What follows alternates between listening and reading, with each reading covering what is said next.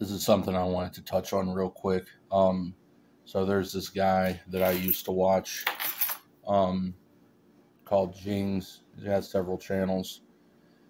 I hadn't heard anything for like a month or 2 months or whatever the fuck it is. But then I saw like one of his alts uploaded a video, and I don't know how I got unsubscribed from the original. I don't. Maybe it's true. When people say that YouTube just randomly unsubscribes them. But anyway, like I went back to their main channel from the alt, and one of their older videos. I'm staying hydrated right now. One of their not older. I mean, it's like from when I checked it, it was maybe like a week or so before that, but that was like a week or two ago. And they had a video where they made some comment about how I had said that they had good leverages for Olympic lifting, and then he said, well, but I worked hard and this and that, and I don't know. I'm not sure what to think about that. So if they watch this, I'm giving you the benefit of the doubt on that, but I never claimed that first of all, I never even said you had ideal leverages for Olympic lifting. But I never claimed that having favorable proportions, segmental proportions for Olympic lifting meant that you didn't work hard, right?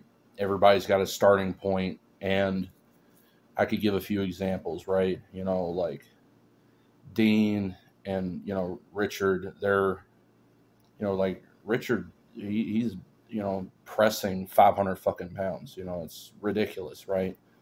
Clearly they have genetics for lifting. That doesn't mean they didn't work hard, right?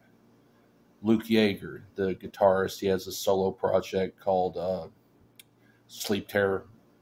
And he's got videos on his own channel. When he was like 11, he got a guitar. And he's fucking sitting there like by the Christmas tree soloing to Ingwane Malmsteen. Right?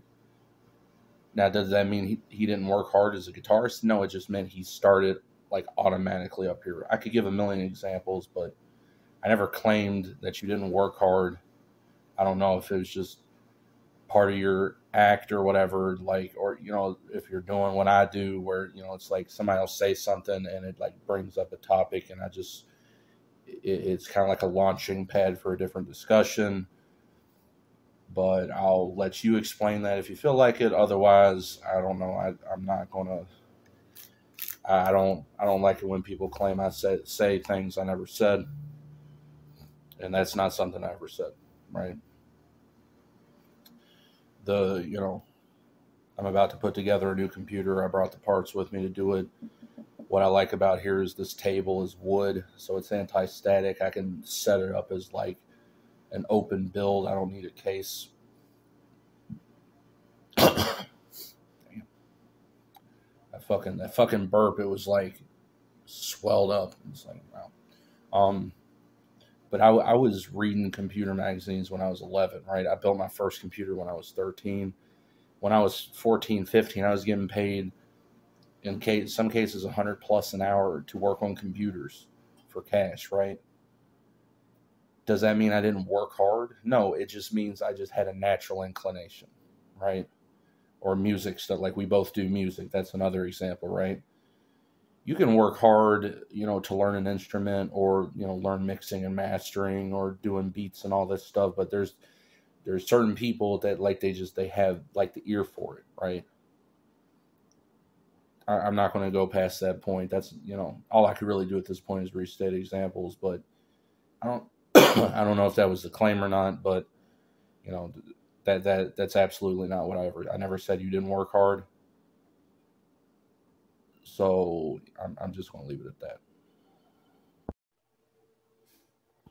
Well, I was going to add, just because I thought of it, I actually had a video editor now on here, so I can like add stuff together if I need to on the phone while I'm not on a computer. But yeah, like here's a good example of sort of like the antithesis.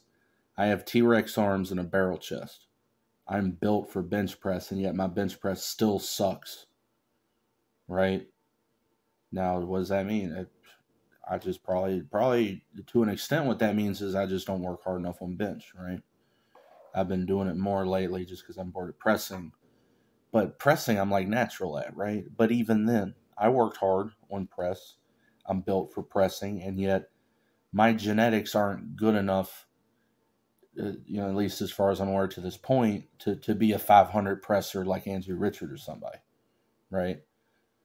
I might not even have a 405 bench in my cars, right? But the hard work was still there. But so the favorable proportions don't mean that you're going to be amazing at something, but it also doesn't mean you didn't work hard. And you could have those proportions and work hard and still suck, right?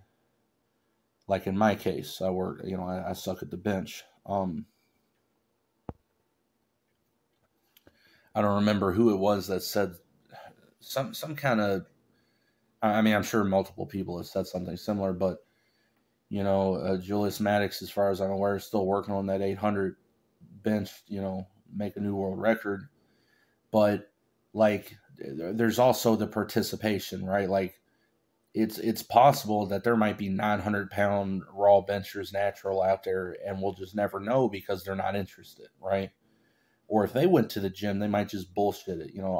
They might, because of their genetics, they might just really easily get to a 185 bench, 225 bench, but because they never work hard, so to speak, they might not. They're not going to hit the numbers they could hit, right? So you have to look at everything in a combination, holistically, in a continuum, right? So just to restate it one more time, I don't know if you were actually accusing me of saying that, or if it's just part, just what I give people the benefit of the doubt. But I didn't say, I'm not taking your hard work away from you. I've said in videos before where you asked me for advice, but like I mentioned, like there's really not a whole lot I could tell you. Like clearly you're already um clearly well read on the matters, so I could already tell, like even when you do your joke videos, just stuff you say, that's not something that somebody who didn't really study it in depth would say, right? So I'm absolutely not saying that, right? So I'm being nice about it, and give me some clarification on that, right?